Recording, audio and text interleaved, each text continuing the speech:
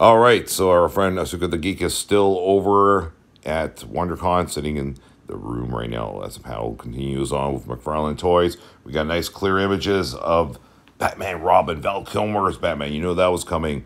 Two-Face and Jim Carrey's The Riddler. Ironically, I just watched this movie over the weekend. You know what? I think George Clooney's Mr. Freeze one is still a little bit more entertaining.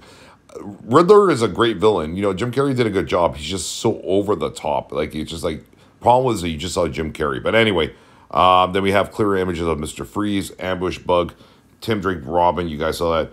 Lucius Fox, finally, Lucius is finally getting his figure, much overdue, and the Bat Tumbler. So more coming right now. This is, again, coming to us live from Asuka the Geek as he's updating all the pics that are happening right now. And we're trying to keep up pace with what's going on with McFarlane Toys right now, too. All right, check it out on Facebook right now, guys. Link in the description of the video. Take care.